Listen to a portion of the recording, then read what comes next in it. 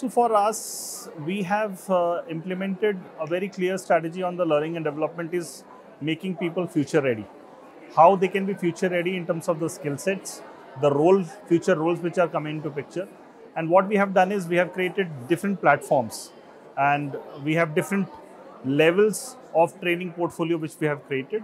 One, for example, is a grow, which is typically giving opportunity for people to grow internally in terms of the roles as well as the skill sets and of course the financial growth which they are going to get, that which excites them.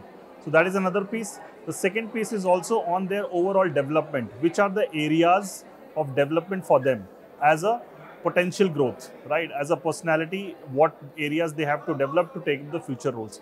And hence, those are some of the strategies which we have put in place. Whatever area or domain which we are getting into in terms of the business is something which is very, very critical for us.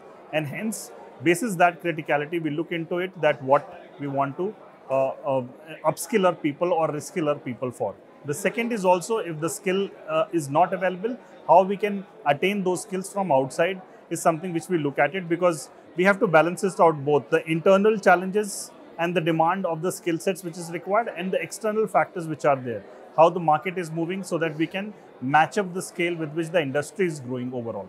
Oh, technology is the only key with this whole hybrid workforce which is coming into picture, the hybrid way of working which is there. The only way we can scale up and impart the learning to everyone is through technology, and that's where we have moved everything into e-learning courses which we have carved out and created so that everybody can learn basis their convenience anytime from anywhere.